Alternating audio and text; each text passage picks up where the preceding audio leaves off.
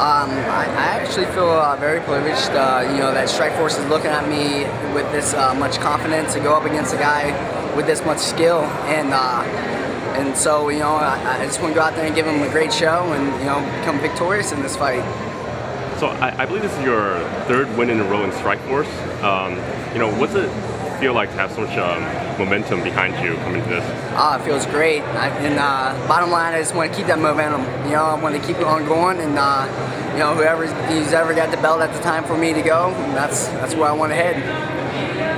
What's it like training AKA with so many world-class partners with you? I wouldn't train anywhere else. I think with Zinc and Entertainment and what they do for AKA, bringing all this great talent that we get, they bring in here for us to train with. I mean, it's second to none. So I wouldn't train anywhere else. What do you think about the matchup with Shaolin?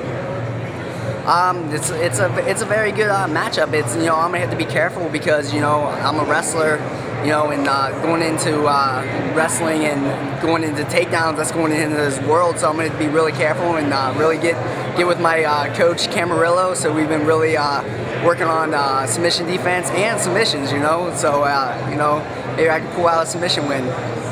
What do you think is gonna happen?